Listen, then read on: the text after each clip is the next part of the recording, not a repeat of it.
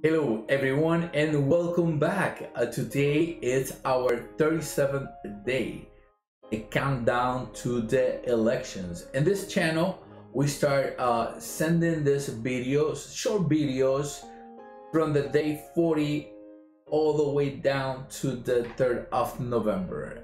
Today, I wanted to talk to you about a situation happening in Kentucky, Louisville, Kentucky.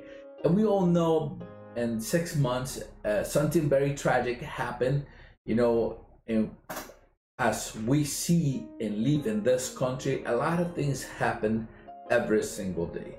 It is something that it is tragic. Sometimes, people don't think that you're gonna die one day, but sometimes it happens. So the Attorney General Daniel Cameron,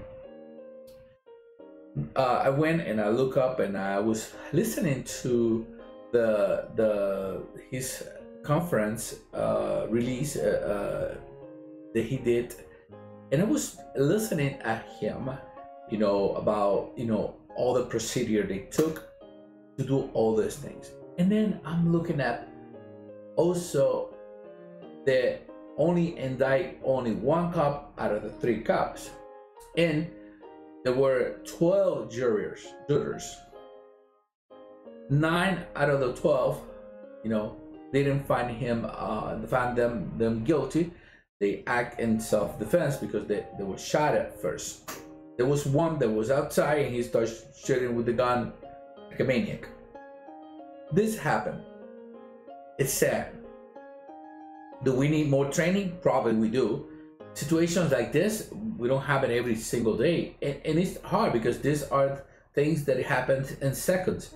It's easy to see a movie and see how this person come and shot. You've seen all the movies, the Boogeyman, or all many different movies that we see on the big screen. That too, this is like a movie.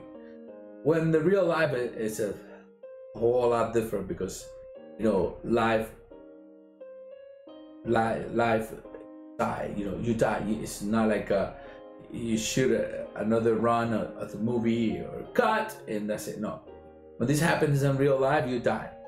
You live or you die. So when he was explaining in another conference of news conference, they asked the President Trump, and I wanted to read what he wrote, what he was saying on the news conference, because it was very appealing. Because the way he say these things, it will make this a whole lot difference. So when he was saying in his answer, justice is not often easy. It's not fit the mold of public opinion, and did not conform to strict standards, and answer only to the fact and the law. If we only act in emotions and rage, there is no justice. Mob justice is not justice. It's just become revenge. We in this channel, we know that doing this countdown, we are kind of mixing ourselves because we do the rosary, we do the prayer of every single day, the gospel, a reflection, and we stay more into the safe zone. By me doing this, it's like going out of the safe zone. This is something different, and I've already got a lot of heat in some chats because they don't like it. But we gotta talk about these things. Even we as a Catholic, we have to be involved. Right now, we have two choices for the November 3rd.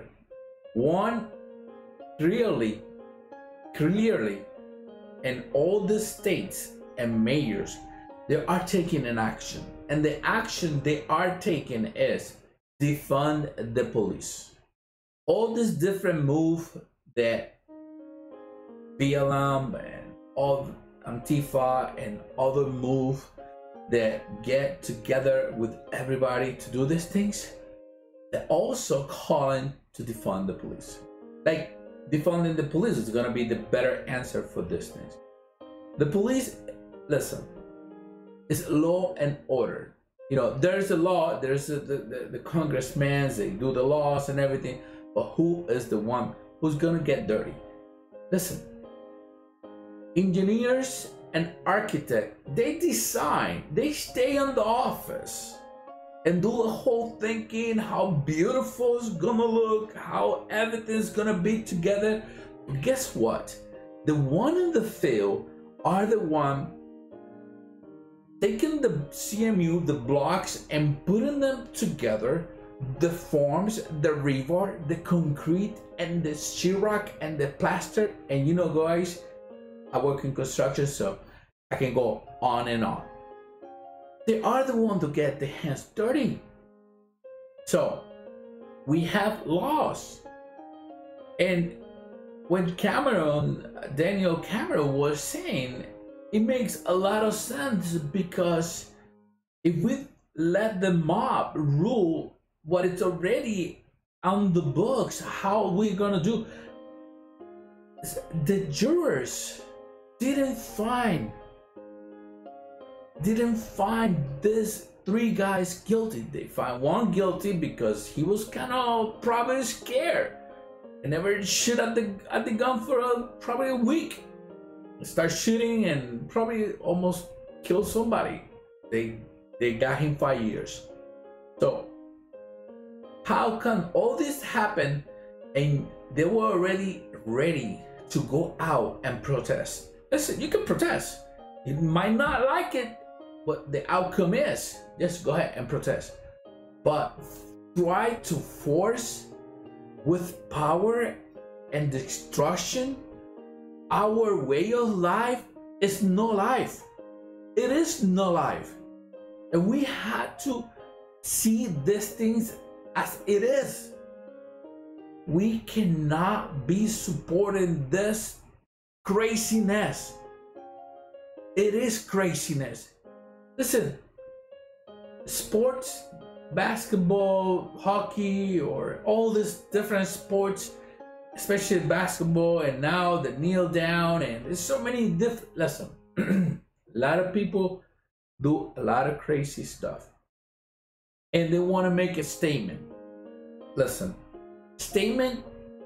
Can we listen what the people in charge, FBI, and all these people finalize? Or are you just gonna think just cooking all this just to let these people go? This system, it is a system that has been working for a long time. And you know what is gonna happen right now? The way they're doing and defunding everything, they're gonna get away with it. So guess what? What is gonna happen to the rest of us? That if something happened, we wanted to call 911. Who's gonna answer? At what time they're gonna come? Because we don't have enough of them to taking care of the order. I said it before. In this channel, we pray the rosary every single day, live. Also, the gospel and the reflection every single day. This channel is a Roman Catholic channel. Yes, I'm a Roman Catholic channel. I am in the Mary Movement of Priests. I live in New York. But I see these things, I cannot stay myself quiet and just let everything go to where? To where it's gonna go if we don't have order. I intended to you before. My God is a God of order. In this nation, even in our money, in print on the money says, in God we trust. So I'm asking you, where is that trust? Where is that trust in human beings, in mob, in groups that just want to destroy our way of life? We can't stand for that. Look at this. All these different places that it's happening. It's Democrat-run cities. All of them. And instead of Cuomo or de Blasio here in New York, kind of do something to stop that, allows it. Who is not doing what they're supposed to be doing? When they raise their hand, they're supposed to do all and protect by what the constitution of the place they live by. Remember, I'm not a scholar. I went to college, you know, I finished some degrees, but this social thing is not my thing. But it's becoming our thing because we are staying quiet. And we cannot stay quiet no longer. That's why we have 37 days to go. An election that we need to go out and vote. And just look at the choices. One is going for funding the police, and the other one is going for not really saying that he's funding it. First, he will redirect the money. Now he's flipping and flopping. It's incredible. It's outrageous. But what happened to this girl, it was sad. It was very sad. But a lot of sad things happens every single day in this country. And one party is taking advantage of all these things, and they are making it political to advance their thinking in everybody else. And we should be outraged of this. It's time to stand up, get up, vote early, and make sure that we can have somebody on the White House that really is for law and order. Thank you once again. If you liked the video that you just saw,